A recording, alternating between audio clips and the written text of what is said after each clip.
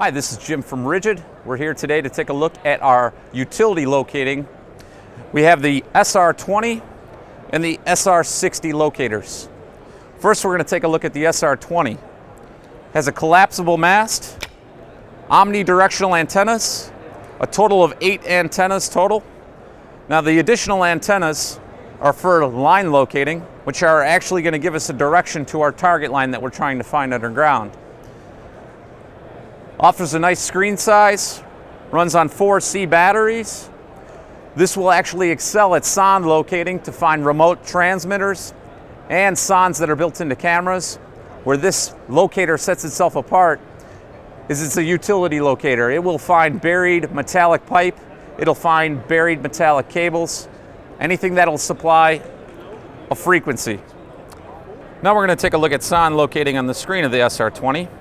So as we power the unit on, we verify the frequency. 512 with the sonde icon lets us know we're trying to trace the sea snake camera head. I have my frequency on my locator set to 512 Hertz, which is the frequency output of the camera head. Once I'm set to 512, I'm going to use the proximity signal.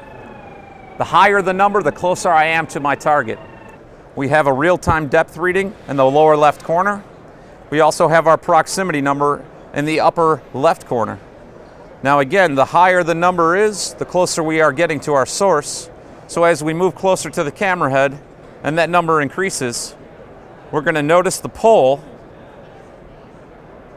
When we zero in on the pole, we get the direction. Now the pole is not our camera source, that is the edge of our signal. As we get all the way to the highest reading possible, we see what we call the Equator Line. The Equator Line is going to run perpendicular to the direction of the pipe, and we also have a real-time depth reading. As you can see, I am now 7 inches from my bottom antenna to the source of the camera head. So it's very simple. The higher the number, I'm getting warmer. The lower the number, I'm getting colder. So as I use that number to get to my camera head, the information displayed on the screen will pinpoint the location and give me real-time depth and also give me direction of the camera and the pipe underground.